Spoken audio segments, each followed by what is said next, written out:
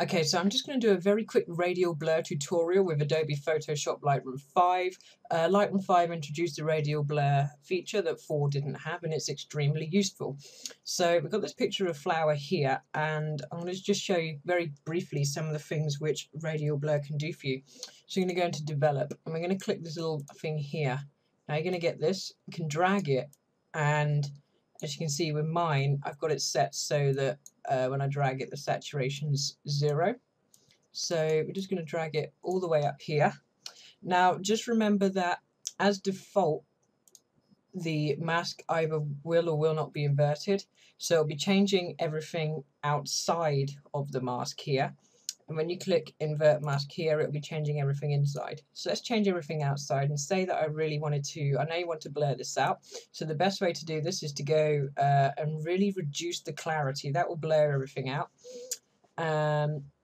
Okay, now I'm just going to do a one of those selected color images here. So I'm going to make this so that the flowers are in color, but everything else isn't.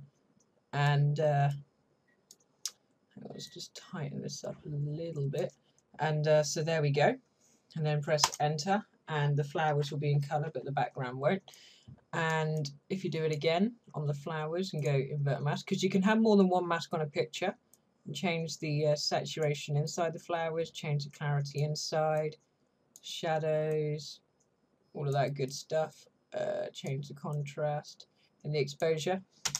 Okay, and then you can go and adjust the properties of the whole picture.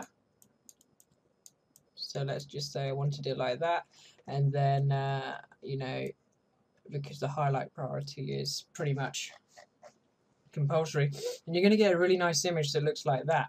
Now, radial blur isn't just useful for selected colouring, it's also really useful for bringing out colours and doing other things as well, such as, well, say I didn't want this saturation to be at 0, say I wanted it to be more saturated, I could get my image to look like that. And so I wanted the clarity to be increased, I could get to look like that.